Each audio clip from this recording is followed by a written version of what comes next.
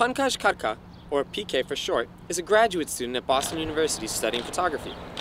After the 119th Boston Marathon, a photo of his from the race went viral. This picture right here was picked up by CNN. What inspired you to take this photograph? It speaks volumes about what it's like to be able to get something that you've worked for your whole life.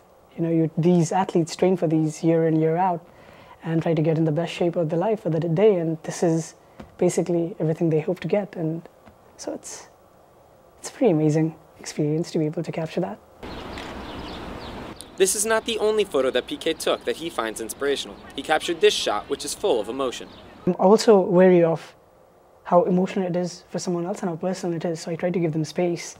But then those are I believe that those are the photos that represent the true values of what it is to be able to achieve an amazing feat.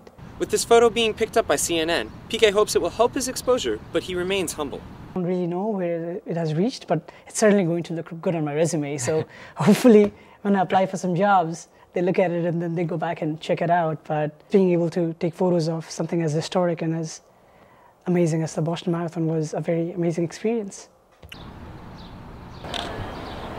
This was PK's first marathon and first time covering the marathon as well. And all these emotions created some emotions of his own. Just something that, you know, one of those experiences that you wish you have, and then you get it, and then you just think about it, and it's just an amazing feeling.